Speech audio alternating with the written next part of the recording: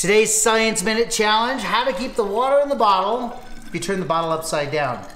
I know the answer is don't turn the bottle upside down, but that's not the challenge. How can I turn the bottle upside down? Well, of course I could put a cork in there, but I'm gonna say you can't do that. The only materials that you have is a piece of screen. That's not gonna help because water goes through the screen with no problem at all. And a rubber band, nothing at all. Well, believe it or not, this is exactly what you need. Look, you're gonna take the screen material. I found this netting material at the store, a bag of onions or something, a produce came in it, and I'm gonna take it like this and put this over the top. So I'm going to lock it in place with the rubber band like this. Got it?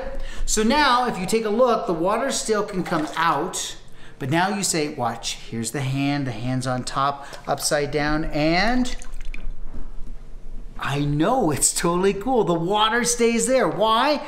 Because the water molecules hook onto other water molecules, and as they do, they form a seal right there in the little netting material. Now, you can do this. You could take a toothpick, for example, and put the toothpick in and very carefully put it in so you don't lose a lot of the water. Look at this, and toothpick floats to the top. Why? Because the water molecules seal around it, form this little seal. Oops, form this little seal, and it goes right to, how awesome is that? If the air sneaks in, look at that, the water comes out. So don't tip it, keep it like this. You get to show the properties of water. Adhesion, water molecules hooking onto this, but water molecules hooking onto other water molecules, we call it hydrogen bonding. It's a perfect way to be able to fool your friends. I'm Steve Spangler, and that's your Science Minute.